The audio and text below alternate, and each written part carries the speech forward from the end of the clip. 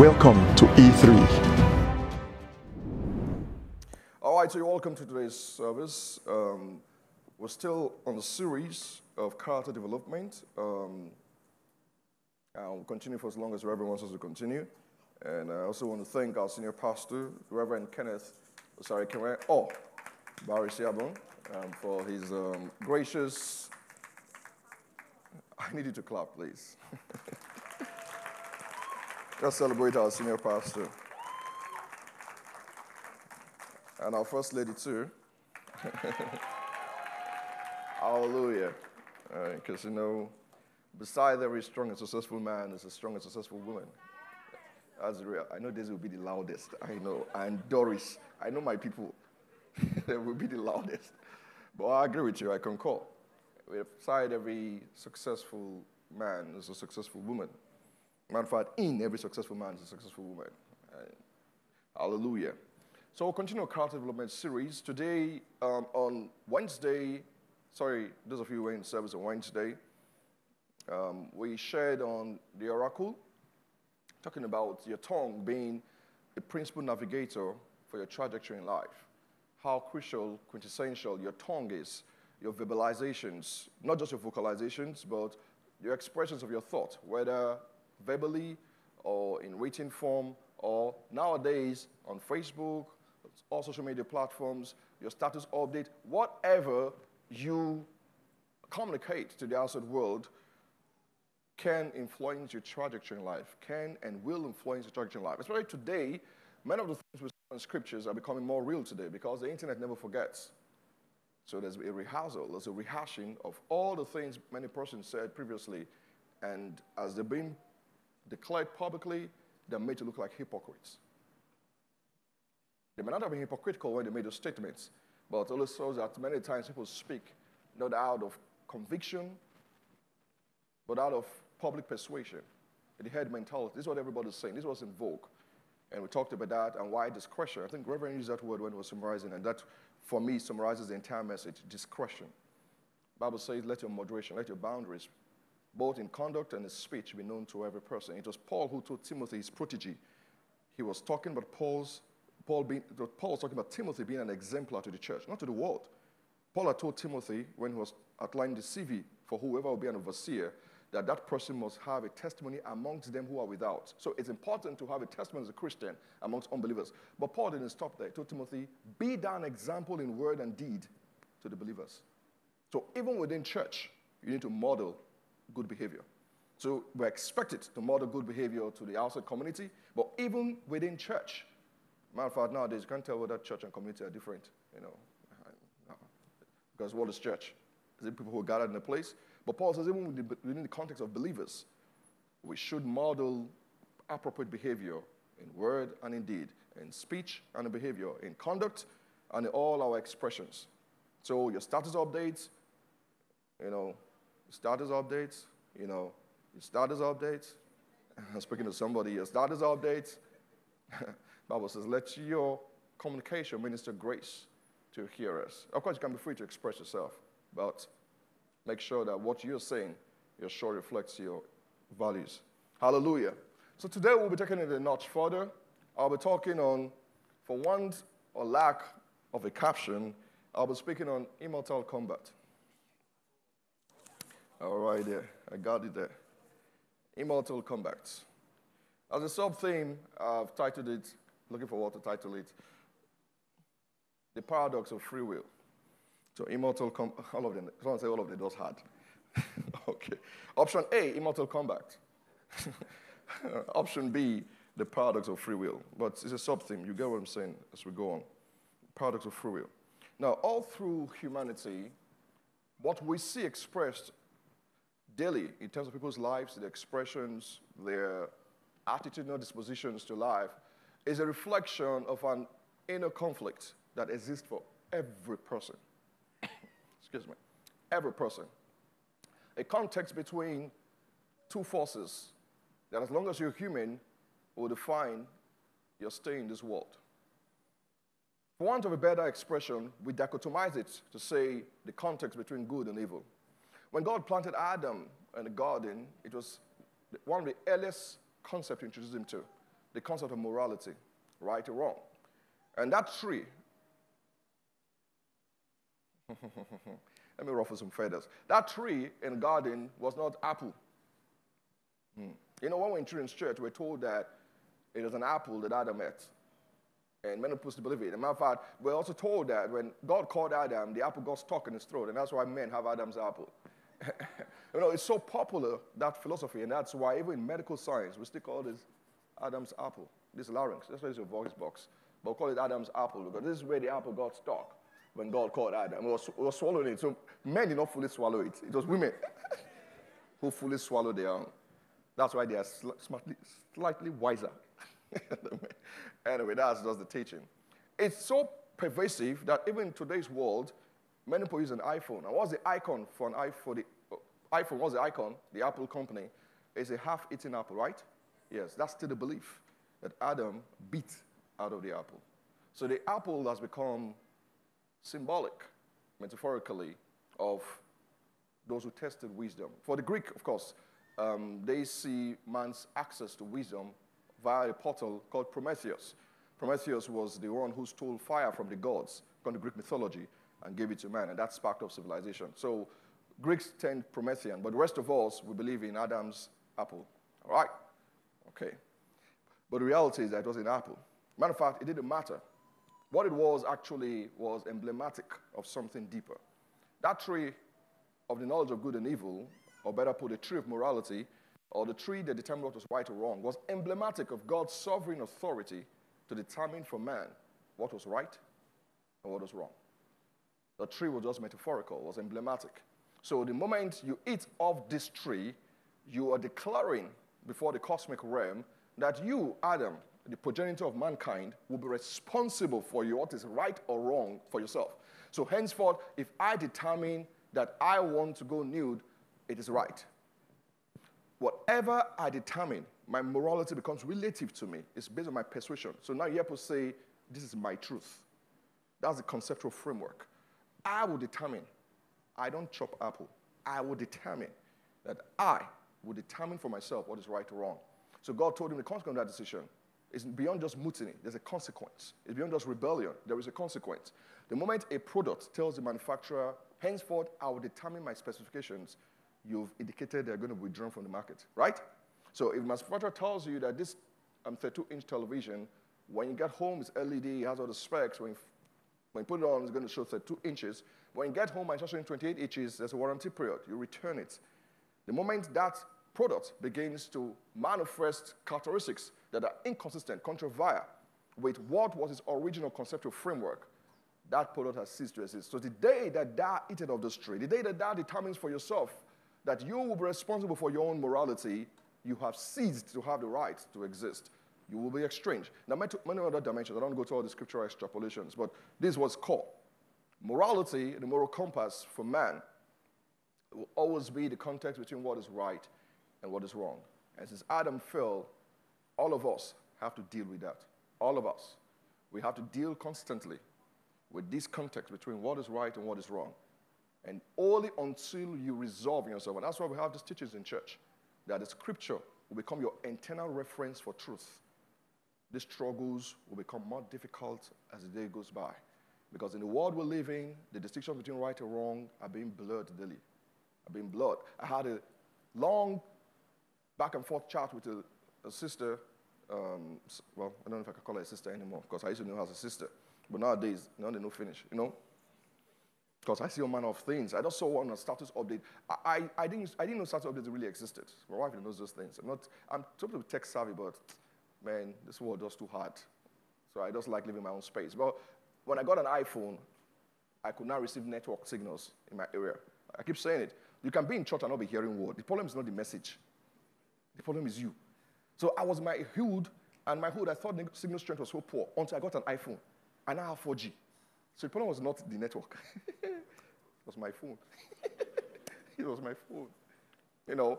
So now I can get people's status update. And I saw something there said, if I see $100 million on the floor, they said, the question was a pose. I'm sure some of you have seen it. It's gone viral.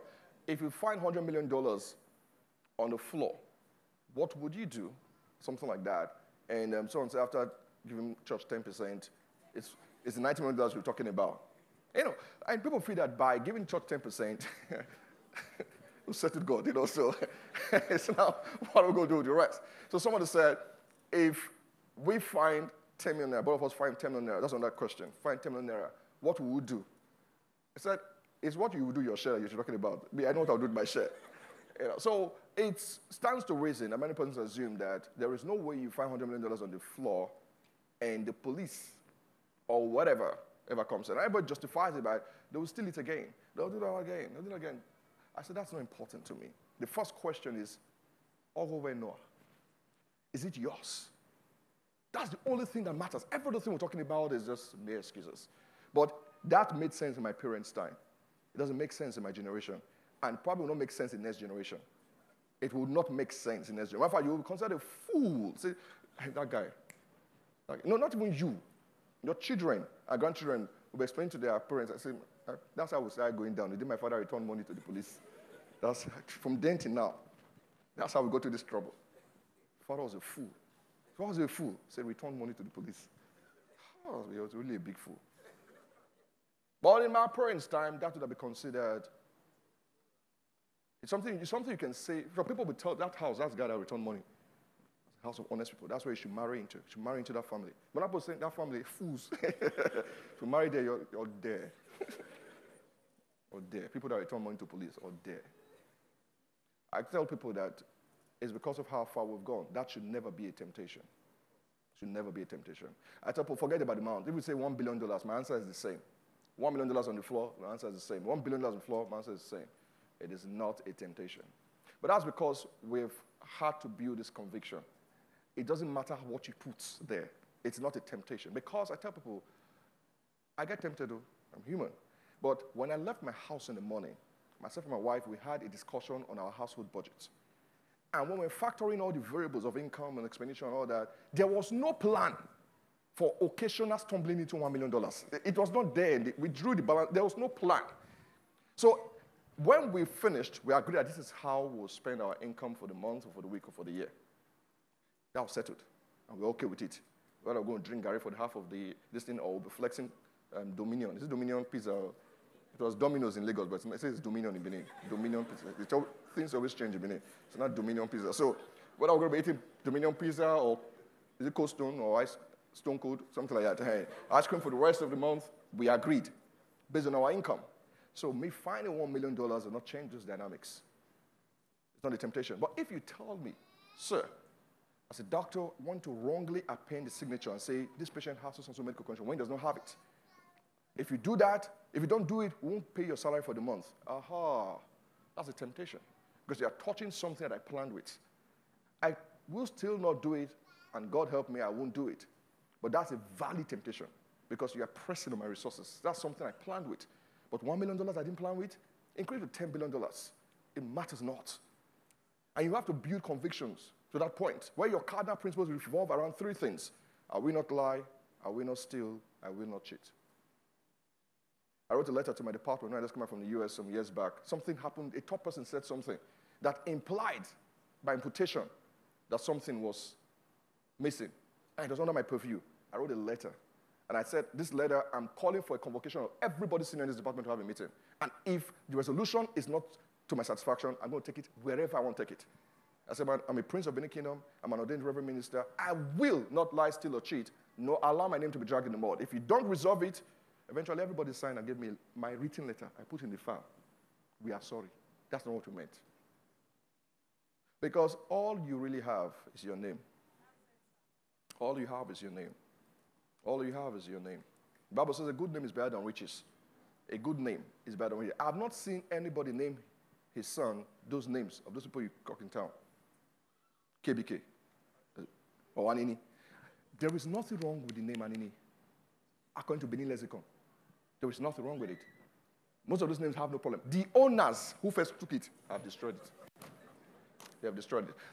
On the 1988, when Lawrence Anini, the law, as we call him, and some of them, DSP Yamu and Co, were being tied to the stake and being executed, the police inspector, or DSP Yamu, who supposedly gave them weapons, was sentenced to death. When I was on the stake, as usually say, the broadcast it, so we're watching it, and say, okay, what's your last word? And he said, well, regrets being posted to Benin. And he sang a song in Benin. I don't want to sing it because I don't want to sing it. He sang a song in Benin that was a popular song in Benin churches. That was the last day it was sung in the Benin church, to date. It was a gospel song. Because he sang it, we left the song for him. We left the song for him. We will sing other songs. And that's how the song faded out of church worship liturgy. A good name is always better than riches. A good name is always better than riches. You know, one of the reasons why we have these challenges is because humans have free will. I tell people philosophically, when I argue with my free-thinking friends and philosophers, that the reason why evil will always exist is because God gave man free will. The existence of evil, God didn't create free will. Free will is a consequence. God didn't create evil. Evil is a consequence. It's a risk that God took by allowing his pinnacle species, his dominant species, to have free will. The fact that I have a right to choose means that I can choose wrong. So the moment you give me a right to choose, that means possibility of evil started. Paul said, I did not know sin until the law was given. The moment the commandment comes and says, the commandment means you can choose to obey or not to obey. So the commandment is always predicated upon free will. The existence of a commandment is proof that free will exists. You don't give animals commandments. They move by instinct. A lion, Reverend Sars will tell us better, a lion would not go after a prey when it's fully satiated. Once an animal is hungry, he don't do. The only people capable of corruption are humans. I know say I don't fool, but bring that one first. Tomorrow, people don't steal because of present hunger. I hope you know. It's the fear of future hunger. So they don't know finish. Well, I know the finish. Be like bicycle for this country. So, man, I know I have money now. Because when you see the kind of humongous amounts people steal in Nigeria, you know they're not stealing for themselves. They're stealing for future generations yet to born. This may be the last time my family had this opportunity. So let me steal for my great-great-great-great-grandson. That's what happens. And only humans are capable of that. Only humans. Only a human being can be fully satiated and choose to still rush for food. Only. A human being can be hungry and choose not to eat, like when we fast. Only humans are capable of such things. Only humans. Because animals generally move by instincts. They can learn, but generally they move by instincts. So all those species do not require commandments. They have codings. They've already been programmed to act that way. A dog will always respond to the Pavlov's experiment. We call it classical conditioning. You ring a bell, you bring food. You ring a bell, you bring food. You ring a bell, you bring food. After a while, you ring a bell, it salivates whether there's no food or not. You've classically conditioned that animal to respond to innate instincts. But for human beings, we have a spirit. When God wanted to create man, he said, and let us make him the imago Dei. Let us birth him in our image and likeness, capable of free will and capable of thinking. Job 32, let's read that quickly. There are three friends who came to visit Job. You know the story. Now, after they have done all they could, Elihu was the youngest. Then made one profound statement. It's very profound for me as a medical doctor because having some background in cognitive neuroscience and behavioral psychology, we think in medical science, and to an extent we're correct, that what makes the human being different is the mammalian brain. We have this forehead, it's critical, this frontal lobes. Our ability to reason, give us cognition, a higher form of intelligence. And we believe this is where decision-making resides. I mean, as a doctor, I can tell you all the neuronal circuits that define my raising of my hand. I can give you like 12 things that have to happen at least, and probably more. I can give 1, 2, 3, 4, 5, 6. That's how we teach medical students and doctors. Before you do this is where the signal comes from, moves to this part of the brain, moves to this part of the brain, moves to this part of the brain, then to spinal cord, and then to patellar muscle, and I lift up my hand. I can say that. I can tell you why a patient has so and so when he's paralyzed and all that. So we tend to think from that reductionist philosophy, the philosophy of reductionism is that everything that happens grossly can be reduced to some molecular level. And that's what science is based on. It's probably postmodern scientific philosophy, but it's not true. Not everything can be rationalized and explained by just explain one molecule hits another molecule and that's what happens. No. The brain is why I can make these intelligent decisions, but doesn't mean that that's where decisions are made. So ultimately, the brain becomes a vehicle for the expression of our will. Our free will does not reside in the brain. If you take away the human brain, you cannot function in free will. That's very true. But that does not mean that's where it exists. That does not mean that's where it exists. Many times you can prove it. My wife was asking me some days back, said, when you had that accident, were you in coma? What did you see? I said, I didn't know. I didn't know I was in coma until I woke up. I didn't know. People have experiences, and I had a near-death experience shortly after, but those things just prove that the human body is beyond what we think it is, because there's a spirit resident in it. There's a spirit resident in it. Because we asked him, because we lost a colleague recently, and she was in coma for a long time, and we're just trying to come to closure. What could have happened, and how was she? Was she suffering, stuff like that. And that's my wife, because we're very close friends with my wife. My friend too. I just told her, relax. She didn't suffer. I was there. I've been there.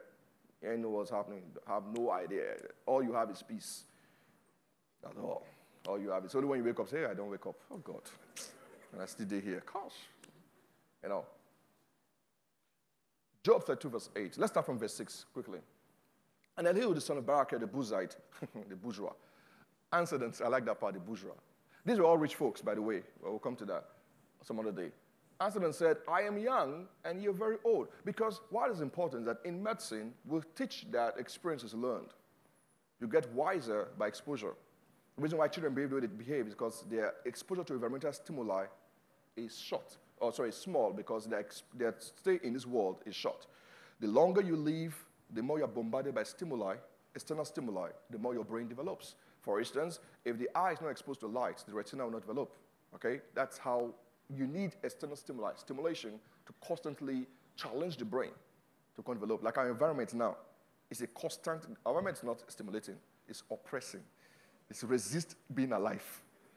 So you need to fight. As you wake up, that's a war. To wake up in Nigeria, you have war. Amen. Jesus. That's why when people write all manner of things, it's war. Everything, war. I woke up this morning, shame to bad people. Hey, God Almighty.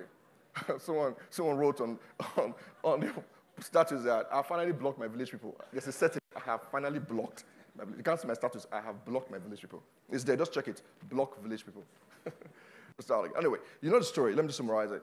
And Elihu was saying something. He said, I have thought that when we went to counsel Job, Job's problem was so serious that when they saw him from afar, they first waited for 3 days. That's a problem. There's kind of problem, that the devil's on your case. But that means God is somewhere. Yeah.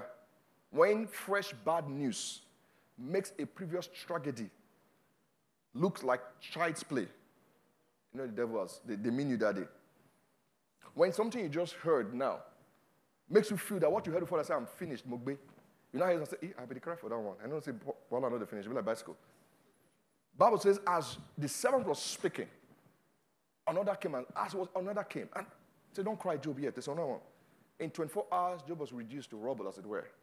But he didn't lose his integrity. The Bible says, and in these, Job did not sin against God. In these, Job did not sin against God. He was the wealthiest, most powerful man in the East, the Bible says. And one day he lost everything, material, physical. But the one most important thing he didn't lose was his confidence. He didn't lose that.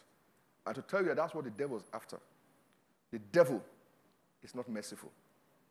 The devil is not merciful. When God gave the devil the opportunity to hit Job, he gave him an opportunity, a carte blanche, a blank check. Hit everything. Don't just touch Job. That's in his life. Touch everything. But when Job was being attacked externally, there was always one servant that was left. When the devil comes so merciful, God said, you can kill all the servants. How come one was spared? Because somebody had to bring the bad news. That was the target. It was not about loss of possessions. So material things don't matter. If you're going through this life thinking that what matters in this life is how much money you got, your life consists of the possessions you possess or the things you possess, if you think what matters are the things you own, you're getting it wrong. You're getting it wrong.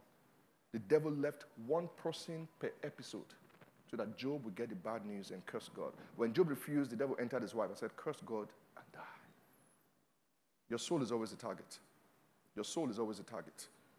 The devil told Jesus, in the trance, as I believe, he said, these are the things people are fasting for and giving, sowing tithes and offerings for. He said, I will give you, of course it was a lie, but I'll give you all the kingdoms of this world. Just give me your soul. Jesus Christ said, thou shalt worship only the Lord thy God. Only the Lord thy God. Only the Lord thy God. Truthfully, if you believe that your ultimate aim in this life is to have money, I can assure you the devil will cooperate with you to ensure that you have money. Yes. Yes. But your soul will be given in exchange. So Jesus Christ said, what shall a man give in exchange for his soul? What shall a man give in exchange for his soul? What shall a man give in exchange for? And many people are giving their soul, their neighbor's soul, their children's soul, their community's soul. I'm saying they're gathering souls to give. Not only they're all gone a long time ago. They're looking for more souls to give. Just for material things that are fleeting. Hallelujah. Verse 7. Let's read from verse 7 first. Start from verse 6 quickly, because this is a core thing. And Elud, son of Barashil, the bruiser, answered and said, I am young, and you are very old. You guys have lived longer. You should know better. And you are very old, wherefore I was afraid, and does not show you my opinion. I didn't want to speak because I felt that older people are talking. This is a gerontocratic principle. Older people are wiser. So let's go on. And I said, they should speak, and multitude of years should teach wisdom. Verse 8. But there is a spirit in man. That was his call. There is a place from which free will comes. There is a place from which knowledge comes. The brain learns by experience. But Job said, I found something else. In spite of the fact that you people are older, and your brain ought to have spoken what was better, what you uttered was utter rubbish. So I realized there's something different. There is a core. There's an inner core in man. That's why a young child can speak forth wisdom, because the Holy Spirit can give it to him. And I talked about the diagnosis I made, and when I talked about the diagnosis, of course, it's the first of its kind in Nigeria. When you say Nigeria, I mean West Africa, in Nigeria.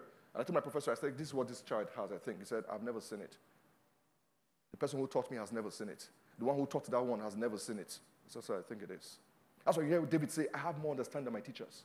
Why? There's a spirit in man. There's a spirit in man. And the inspiration of the Almighty give them understanding. Verse 9. Great men, say that, great men are not what? Always wise. It is the old men, even great men, people who have succeeded. It's not everything they say that's wisdom. That's why your reference for truth must come from scriptures. Everything you hear, a dead clock can still show the right time twice a day. So the fact that somebody has not succeeded, what he's saying is rubbish. Even a dead analog clock is correct twice a day. If the clock stopped at 6 o'clock, when it's 6 o'clock, the clock will be correct. When it's 6 o'clock in the evening again, the clock will be correct. Dead, but still giving truth. Hallelujah. Neither do the aged understand judgment. Verse 10. Therefore I said, hearken to me also. I will show you my opinion. It's important to realize that if free will resides in the spirit man, then that's what we should protect. Let's go to Galatians 5, verse 16. Galatians 5, 16. And I'll start dovetailing to the end now. I want to show you something quickly. Galatians 5, 16. You can just read from projector. It says, walk ye in the spirit then, and ye shall not fulfill the desires of the flesh. Paul tried to dichotomize free will, compartmentalized it into what we want to do versus what our instincts, our inclinations want us to do, that are contrary to our moral compass. So Paul says this is a struggle we all face. But says, if you walk in the spirit, you will not fulfill the desire of the flesh. For the flesh, now this is the Immortal Combat, the flesh is always contexting with the spirit. There's always this conflict between what I want to do and what I shouldn't do. And wise are those who do not what they want to do, but what they should do. But the flesh lusted against the spirit, and the spirit against the flesh. These contentions will always continue. And there's a contrary one to the other, so that you cannot do the things that you would, so that you cannot do the things that you would. So your free will is inclined in a certain direction, but because there is a temptation. Paul called it the flesh. Some other person could use on that terminology. But the point is, with your heart, you're oriented in one direction, but there's something that always drags you. And that's where this demon position came from. Because it's not properly resolved. People think that there's something wrong with me. People tell me in a clinic, I have mommy water. Doctor, I have mommy water. Where do you get mommy water from? I don't know if mommy water exists. I have mommy water. The things I do, even me, it shocked me. And after that, he joked me. Why? But then by explaining, I'm almost persuaded to believe that you have mommy water. You know, some problems you just hear that, God Almighty, only you, only you, only you. There's someone who told me, Clang, oh God Almighty, in the emergency room, My mother was dying. She said, doctor, I'm the only one left. My mother was soon die. I said, why? I said, doctor, you don't understand my family. They are strong people. So last year I was abroad. They called me back. I said, how? I said, you won't understand. You're a doctor. You won't understand. They called me back. I entered plane. I came back. I don't know how I entered. They called me back. Well, okay. I know some of you believe that, but I don't believe this crap. I'm not saying it doesn't exist. We'll come to one point. You cannot control the human without his consent. There's a point you caved. You cannot. The human is the most powerful being in this cosmic realm. See, let me just say this. You cannot be bewitched. You cannot give a child winch to chop. Say a chop winch. That's junk. You cannot be secretly initiated to a cult. Say, I don't know. When I ate the food in that party, at night, they start calling me, oh. See, all those things are just, they're Nollywood flakes. You cannot be, see, I know what I'm talking about. You cannot be registered without your consent. There's a moral law that governs this universe. Both God and the devil follow that principle because God created it. You cannot impose anything on a human created. You cannot. Matter of fact, in God's kingdom is so serious that ignorance is an excuse. You do something wrong that is declared to be wrong according to scriptures, but you did not know it was wrong. It is so serious because your free will was not involved. God said, excuse him, he did not know. That's how serious it is. People don't know what free will means. It will not be counted against the person. It's like Jesus Christ on the cross. He said, Father, forgive them. Why? They don't know what they are doing. They don't know what they are doing. But for the Pharisees, you are sons of hell. You don't know what they do. You don't know. In God's kingdom, ignorance is an excuse. The Bible says, in the days of ignorance, God did what? He overlooked. But now he calls men everywhere to do what? To repent. So it is not wrong to be wrong. It's only wrong to remain wrong after receiving knowledge of the right. All right, let's go on. Quickly, I need to round off. Quickly. That's familiar spirit again. All right. George, you know this you enough. Galatians 5 verse 16. I want to say something quickly. Sorry, I'm overheating that cable. Quickly, Galatians 5:16. Let's do that quickly. You have it there? All right, good. You know, we've discussed it several in the academy, so I know you can read it offhand, but just read from the Bible. George is a walking Bible. I'm telling you. All right. This I say then, walk in the Spirit, and ye shall not fulfill the lust of the flesh.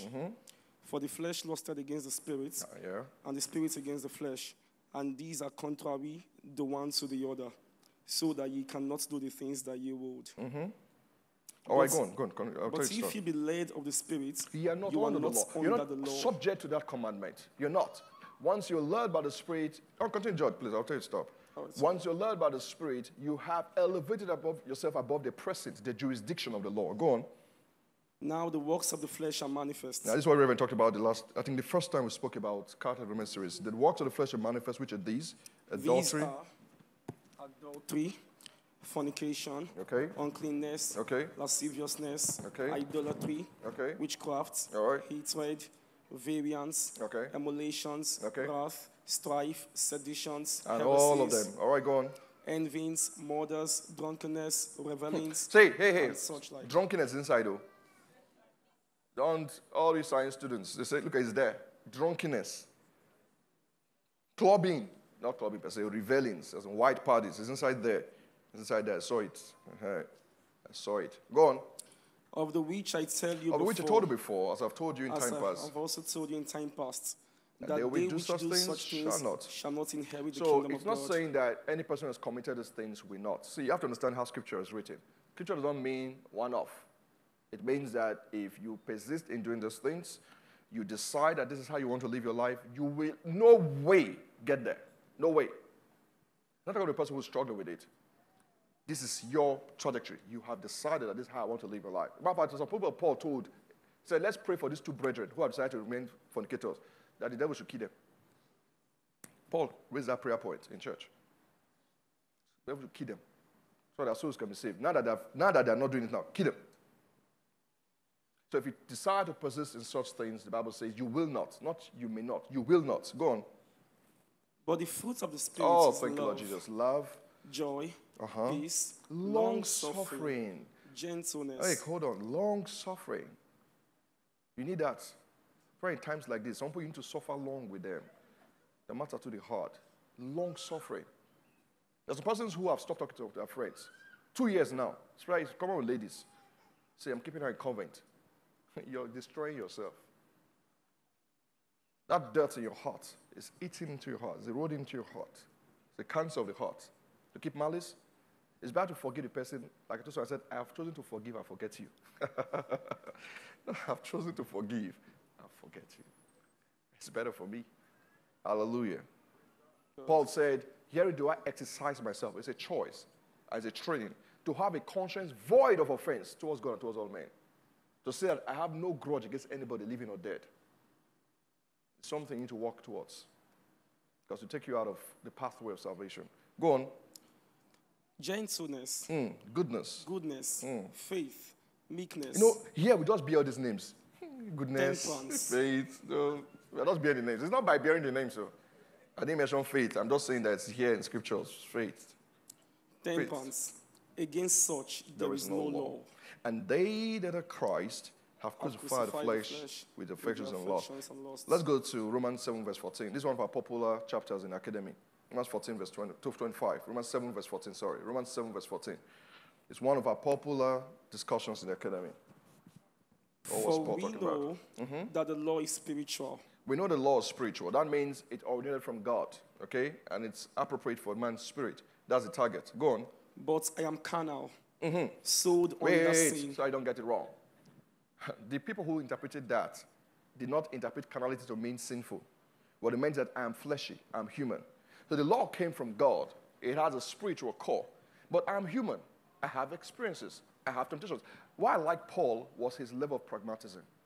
Paul's not, see, I keep telling people that if Paul was in our day, he likely would not join some Pentecostal churches. Because we overtly spiritualize everything. Paul was more of a philosopher, more of an intellectual. Paul believed in raciocinations. He believed in cogitations. He believed in engaging you on the basis of reason. That's why only he could contend with the philosophers. Peter did not have such time for such human beings who want me to philosophically prove that God exists. Peter had no such time. So God said, Peter, to the Jews. Even when God told Peter to reach out to the Gentiles, Peter was rejecting God. God said, I will, look at me, this is my ID card, I'm God. Arise and eat this food. Peter said, no, I can't eat that which is unclean. God, who come here? And I was the one who said it was unclean before. I'm the one telling you. He said, no, get it behind me, God. I cannot eat that which is unclean. God said, okay. What I was trying to tell you is that if you were able to eat that which is unclean, then you understand the message I'm trying to pass across to you, that you should go and preach to the Gentiles. Since you will not understand, there are people waiting for you downstairs. I have told Gabriel to go and meet Cornelius to send them to you. That's another thing. As powerful as Gabriel was, he could not preach the gospel to Cornelius. That's an angel that boasts. I am Gabriel. I stand in the presence of God. After all that braggadocious, verbose introduction, said, send for Peter. He shall tell you words by which thou and thine household shall be saved. We understand what it means to be a human being. That's an angel, a cherub, saying, go and send for Peter. So God arranged everything. He went to meet Peter and sent Gabriel to Cornelius. And now Peter follows, okay, all right, that's what God said. Followed him to Cornelius. Peter is preaching. God tells the Holy Spirit, or sends the Holy Spirit, this guy will not wait to lay hands on them. Move. So the Bible says the Holy Spirit didn't come on them. He did what? Fell on them. As soon as they started speaking in tongues, Peter stopped the message. Say, okay, why are they preaching? Why are they speaking in tongues? He was one preaching, no? So why are they speaking in tongues? That's to tell you that human beings, as powerfully anointed as they are, Pastor keeps saying these things, the best of men are still men. Are still men. Who are still human. And the more you realize that, the more you create boundaries for yourself. I told someone, said, our principles are the boundaries within which we live free. You can only live free within a boundary created by your principles. That's the only time you can be free. Otherwise, you become enslaved to your lusts and temptations. This flesh can make you a prisoner. Why? Free will. Your ability to choose what is right or wrong can become a paradox for you. Can become the very reason why you are addicted. The very reason why you are trapped. Go on, sorry. For that which I do, I allow not. Wait, no, don't be rushing these things. For that which I do, I allow not. Okay, I think this guy's a backup, George. But let's continue. I like that what I'm saying. For that which I do, I allow not. For what I would, that I do not. But what I hate, but what I hate. You can see that conflict? I don't want to do that. But I find myself doing it. This is the paradox of free will. That's not what I want to do. I don't want to smoke. I don't want to smoke. I don't want to get drunk. But I find myself doing it again and again and again. I didn't want to go to that guy's house. But something was leading, was calling me. I was like, it was calling me. It was calling me. I said, this is why I say I have my own water spray. Because people do not understand. So Paul dichotomized it. And went on saying, go on, let's see Paul's challenge. Or he's explaining the dilemma of the human. Go on, verse 16. If then I do that, I think they're working. If then I do that which I would not, I consent unto that. The law is good. So the problem is not the commandment in itself, in and of itself. The problem is not what is right. It is I. Go on, verse 17. But I know that in me, no, now then it's no more I that doeth it, but sin that doeth it. So for Paul said this is a problem. There is an inclination in me to violate the law.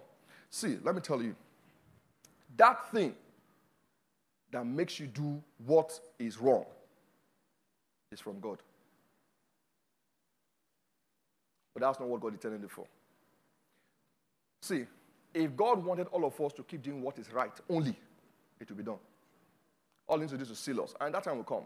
There's a time of salvation. A time will come when we are sealed. That's the glorification phase. At that stage, it will be impossible to sin. That time, we would have lost free will. Because we have become, finally, in the evolution, we have become consummated as God. That will happen on resurrection morning. We will become like him. We will neither marry. Now I'm joined. Yes, we will not marry. George, if I marry quick, they said we will not marry. Osayande, marry quick. They said we will not marry. My wife was talking to me last week. Said that's part you don't like. So you mean to just go, we'll just see ourselves in heaven. So will I recognize you? I said, of course you recognize me. So we're not going to be married. I said that one not does. That part, we need to review that part of scriptures. I said, these two were married on earth. And these two people were married. I said, we will not marry. So anything you want to do for me, do it now. Don't wait till that kid will come. Buy me the gift now. The point is that we'll not get married there. We'll have become like God, like the angels, as it were. Sealed. The point is, the reason why we can sin is because we have free will. And it's our ability to rebel. They can say, why do you think a child, tell a child, don't do this? Say, hey, okay. Mommy, I should not touch this thing, eh? Touch it. Touch it. What is wrong with this child? A child is human. It's expressing its autonomy, its independence. So whilst you are disciplining that child, do not kill that spirit. Or that you turn him or her to a moron. And there are many persons who have been turned to morons in Africa. You know the consequence of that? No creativity. Everybody's now an automaton. It's not a clone. The Western world, in pursuing freedom of human will, knew that they would come to this point where people want to now start pursuing, I can marry this, I can. It's a price they have paid so that they can go to space. It's the same liberation of the human spirit that brings about inventions. That allow people to think that, why should a man always marry a woman? Get that? It's stunning, right? But is that ability to question what is conventional dogma that still took people to space? So those who use it wisely will end up in space. Those who don't use it wisely, they will end drag.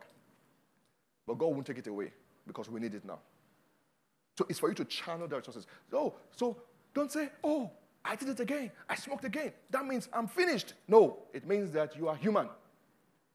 That means if I could choose to do wrong, then I can train myself to do what is right without killing what is human.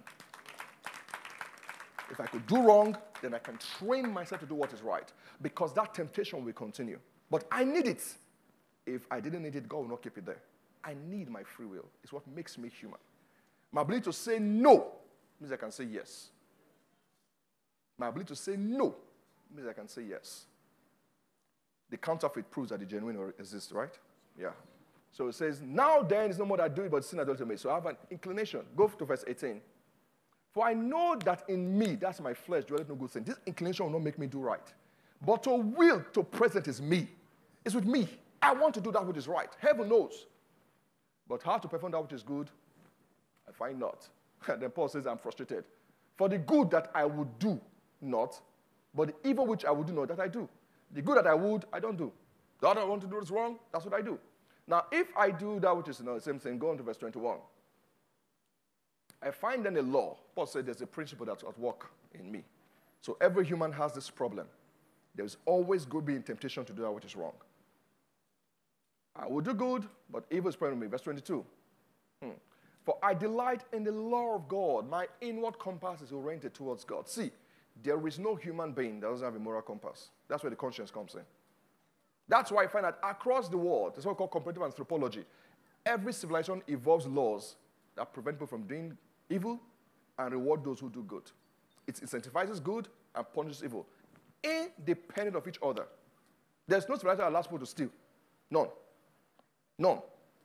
All the codifications you call laws or legal codifications are born out of an inward impetus. There's an impetus inner. It's called the conscience. Unfortunately, by regular engagement, your conscience can become seared. Like some people, they have killed their conscience. In Nigeria, I've met people who don't have conscience. I'm telling you, many of them end up being governors, unfortunately. Oh, I'm not joking. Those people you talk about, I've met a lot of them claims. When I talk with them, I realize that no, there's no hope really, unless they choose to change. And that's difficult. The essence of God, they've hardened their conscience. And when you keep putting those status updates, like I told somebody, they say the way you are going, you end up like these politicians. You lie for free. You are our class rep. You are seeing us koro. Photocopying is 10 naira. You tell us we pay 15 naira per page. Are you not worse than the people those who are still among, they don't see us, at least, so they can, you are seeing, there's me and you, class rep, me and you. You know how straight it is. You know it's 10 naira, and you know that I know that it's 10 naira. You know what that's your own wickedness, you don't have a grade 4. So they're going to be worse, so. And you end up being a governor. The way this country is, you will end up being a governor. Oh, you guys don't have those experiences in school? You've not seen class reps? Oh, God. I don't want to make heaven. I know. The desire that needs to be trained in the right direction. Because the more you do those things, the more right and wrong becomes blurred in your eyes. It becomes blurred in your eyes. That's what you call the normalization of abomination by stealth. That's what the media does. So now that you're introducing to children that it's not only men that marry women. So cartoons have it now. Go to your WhatsApp groups. When you click on emojis for family, you see all manner of stuff, right? Because you are being oriented. So the next generation, the way I react to those things is not the way my parents react to it. Now, our children will not react that way. They say, because their classmates, some of them will say, Daddy, James, his parents are John, Adam, and Steve. Or that other one, parents are Eve and Evie. The normalization of abomination by stealth is gradual. So people's consciences are being hardened. They're being coerced. Hallelujah. But I delight in the law of God after the inward man, verse 23. Let's bring this to conclusion. But I see another law, my members. Go to verse 24. Oh, wretched man. This is where almost everybody gets to who's struggling with sin. Oh, wretched man that I am. But you see, this is not the way to go. Paul said, I'm conflicted. I'm tired. I want to stop lying. As I said, I want to stop lying. My new resolution, January 2nd, I told the highest number of lies I've ever told. It doesn't work that way. It doesn't work. Some of you know what I'm talking about. It doesn't work. As you left that place, lie. Lie. Even when they ask you your name, lie. You know, hallelujah. Let's go to Romans chapter 8. Let me just round this off now. Romans chapter 8, verse 1. Let's see how Paul resolved this issue. There's one way. There's therefore now no condemnation to them which are in Christ Jesus. Now he was explaining what it means to be in Christ Jesus. People who walk not after the flesh, but after the Spirit. Verse 2 quickly. Sorry, this is a theological class. Verse 2 quickly. For the law of the Spirit of life in Christ Jesus hath made me free from the law of sin and death. Verse 3. For what the law could not do, and that was weak through the flesh, God sent his own Son. Verse 4, let's go on. That the right of the law might fulfill. Okay, go on. Verse 5. For they that are after, that's the point. They that are after the flesh do mind the things of the flesh. The more you focus on things which cause fleshly gratification alone, this is how you will embolden that instinct in you that keeps lusting against the spirit. This is the immortal combat. There are two things at war in you. You don't want to keep fornicating, but you keep watching porn. You don't want to smoke, but you're always found in clubs. You don't want, you see the leak? You don't want to steal, but all the persons in your WhatsApp group, they're enabling people who steal. How? They condemn politicians, but they don't mind you picking 1/10K you fell on the floor. You don't want to end up poor. This is not good, though. I want to say no. It's not good. I want to ruffle some. Let me check this table more. You don't want to end up poor. But whenever it's your birthday, status update is always, this is my account number. This is my account number. It's not by happy birthday. It's my guide of my mouth. A guy, do something. You're creating an entitlement mindset. I don't mind doing your circle of friends. Your friends should know what to do. But it's becoming an enterprise. I hope you know. It's the latest hustle in town. My birthday is 10 days away. I'm receiving gifts already. Account balance. Create a lot. What you're doing is to tell people that if you don't send me anything, you're not my friends. And you are training your mind that way. That those who could not send you money don't really wish you well. And all those who sent you money, and check it out, most of those people send money are guys to girls. They want something. And you're saying it doesn't matter how stupid. Country has had that someone does buy you iPhone 12, as this country is now. It's not your father. He does buy you iPhone 12. It's just my friend. You're a fool. A fool. A fool. And that without recompense. You're a fool. You're a fool. Just buy you iPhone 12. Even my father. Even my father. My father buys me iPhone 12. It's too much, sir. Buy me iPhone 12. Oh, God Almighty. My father will just buy me iPhone. God is now. You know, even within couples, I bought a car for my wife recently. It's her car, actually. She has no head word. Every time I say, I bought a car so that I bought a car. So that's within couple. That's it's supposed to be normal. But man, anytime I say, I bought a car. So I said, all my sisters are forgiving me. Okay, yes, I didn't. Oh, I should have said this nicely, but I bought you a car. That should be an eternal proof. And that's a men's thing. It doesn't matter for women. Buying a car is just one. If after 3 months I don't do something else, I'll fail again. So the Reverend has taught us, instead of buying 1 million naira, 2 million naira stuff, break it down. Be sharing it. You will learn. Married men, you will learn. We will learn. Because woman is the affection that matters. Whether you buy 1 billion naira thing or buy 2 billion naira thing is one. You cannot want to prosper and be rehearsing for poverty. You cannot want to prosper and be rehearsing for poverty. So believing that people would, try as a lady, because I believe, and I run over this, it's not asymmetrical. We are training our women to be dependent. We are eroding the gains our mothers made. We are training women that the only way you can prosper in life is if you have a guy who gives you something. So I keep asking my wife, where did the guys get it? I would go out with colleagues. We are earning the same thing. It is ingrained in the lady that I should pay. And I keep asking, I have seen my pay slip. There's no testosterone allowance. So, and I have read the Constitution. There's no way Section 1 verses 1. And the guy shall pay for ladies' transport fare whenever they be found in the same bus. I have not read it. But it has been imposed upon me. So you know what it makes? It makes some of us crooked, but the wise ones will work harder. So we'll always be better than the ladies. We'll always be better. Because external condition has imposed upon us a responsibility. They will have to take care of society. So ladies, it doesn't matter whether they have master or PhD. It doesn't matter. So I just told them that as a woman, all you need to do is to marry, give birth to children, and take care of the family front. It's a lie. You can do everything. It's a lie. And if you have some grace and option, you know that now. It's a lie. And I was talking to somebody that said, I did my reception in one place. It's owned by one pastor's wife. I said, it's both that own it. Say, I don't know about the man, but it's the woman that owns it, I know. I said, so I said, Reverend Mrs. said, she owns it. She's a CEO. I said, well, I know better. I know. Say no, she's the woman that owns it. The husband is just assisting her. She owns it. I said, oh, give me. My pastor talking about. I said, no, the woman, she took me through the process. She talked like the CEO. The husband just came one time and said, but the woman is the one that knows the business. She's the one that owns it. I said, good. Yeah, she's right. That's right. Actually. And that's a model for women.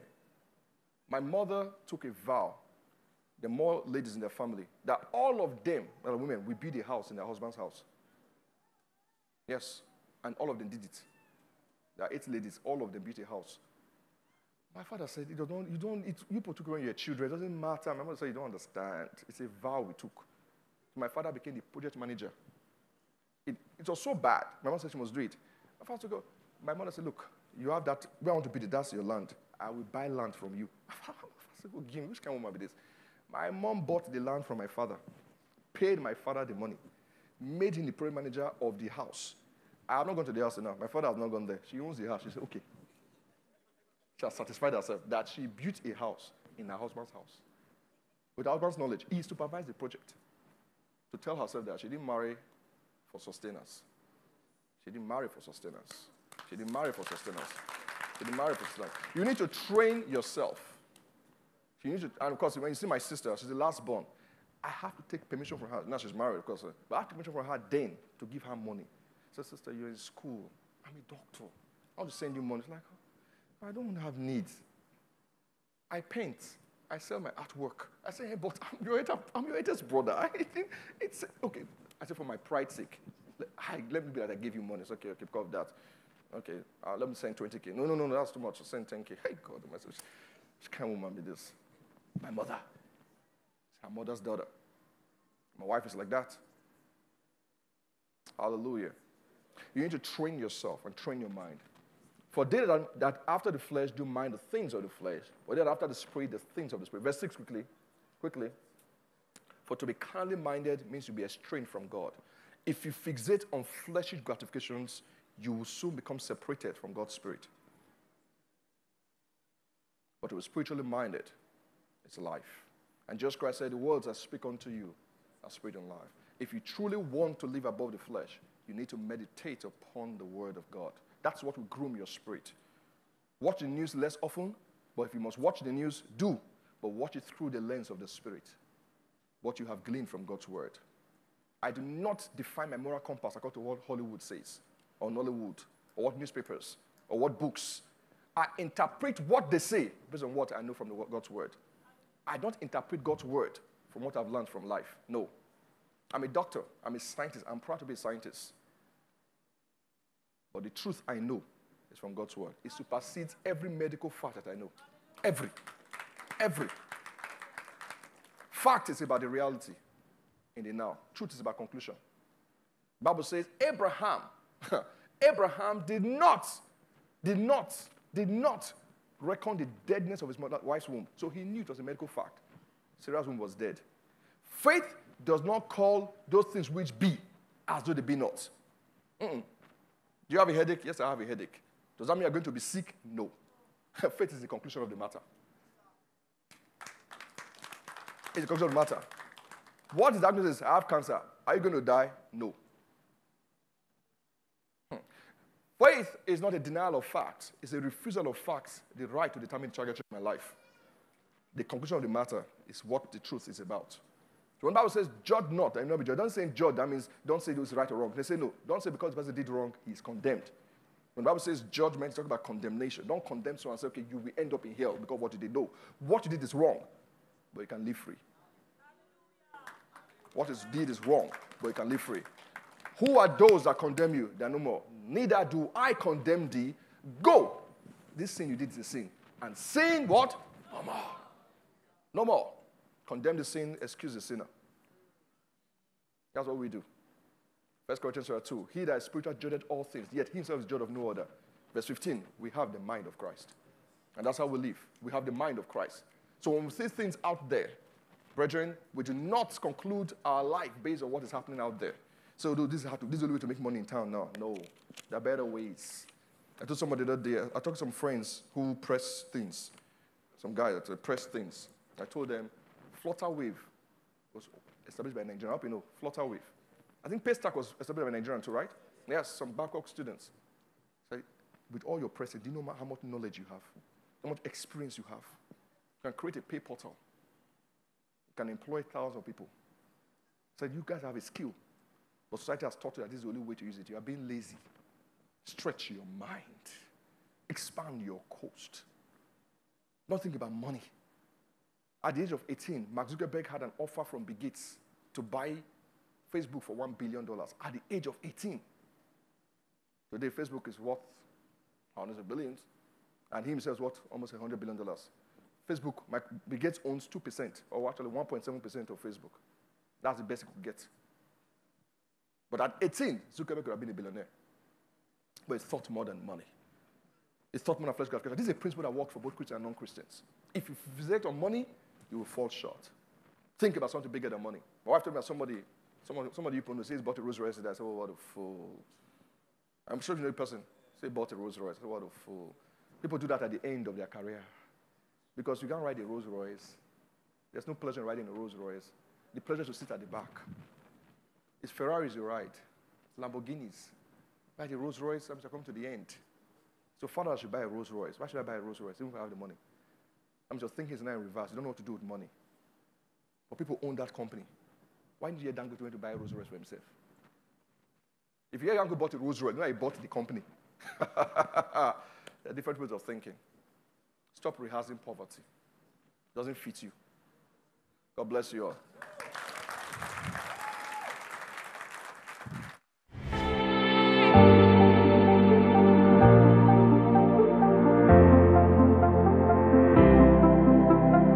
Grace isn't just the prayer you chant before taking a meal. It's the way we live. The law came to show me how crooked I am, but grace came to straighten me out.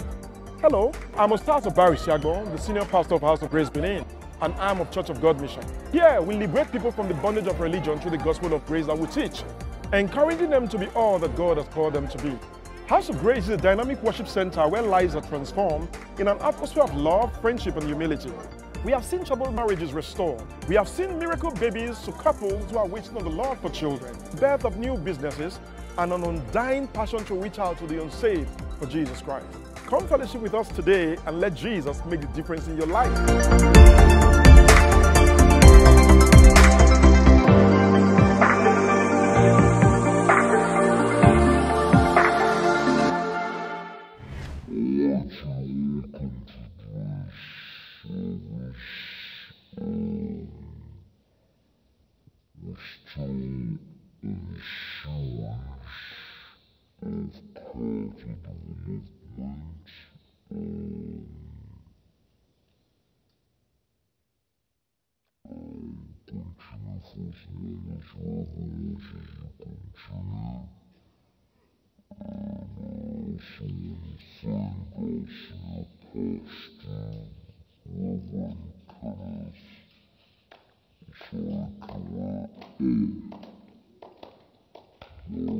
Thank you.